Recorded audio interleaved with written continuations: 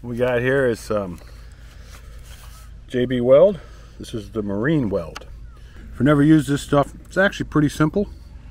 You take this cap, this one's not used, so you twist it and then pull on it, set that aside.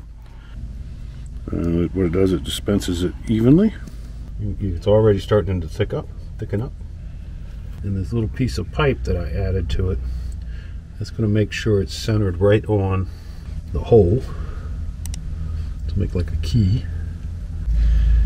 It's going to thicken up here as we go.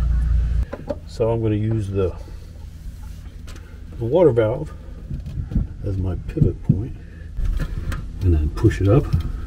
Probably didn't see that. That's okay. So I'm just going to sit here the rest of the night and just hold this. About 3 o'clock, could you bring me out some coffee, baby? Sure.